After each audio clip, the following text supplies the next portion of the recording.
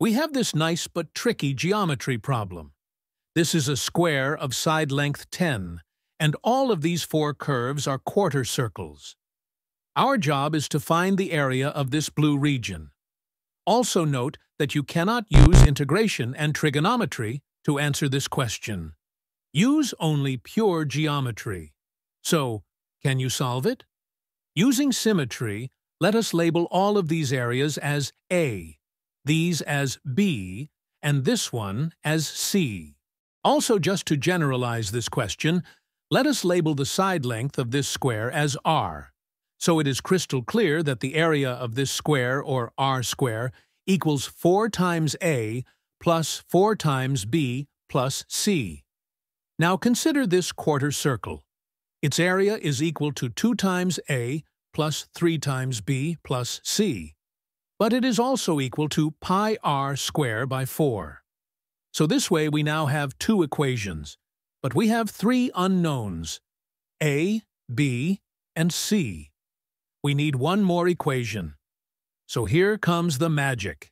To find the third equation, we will calculate the area of this shape, which is equal to A plus 2 times B plus C. Now the side length of this square is R, and it is also the radius of all of these quarter circles. Therefore, this piece, which is also the radius of this quarter circle, will be R, and this piece, which is the radius of this quarter circle, will also be R.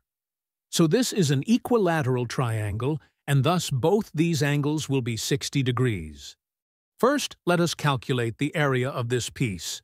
It will be the same as the area of this sector of the circle minus the area of this equilateral triangle. Same goes for this piece. So this entire area equals 2 times the area of this sector minus 2 times the area of this equilateral triangle plus the area of this equilateral triangle, or 2 times the area of this sector minus the area of this equilateral triangle. Look at this sector of the circle. Its area will be 60 over 360 times pi r square, or pi r square by 6. And the area of this equilateral triangle will be root 3 over 4 times r square. So the area of this region is 2 times pi r square by 6, or pi r square by 3 minus root 3 over 4 times r square, and this will be equal to A plus 2 times B plus C. Awesome. Now just subtract this equation with this one to get A plus B equals pi r square by 4 minus pi r square by 3, or minus pi r square by 12. And this plus root 3 by 4 r square.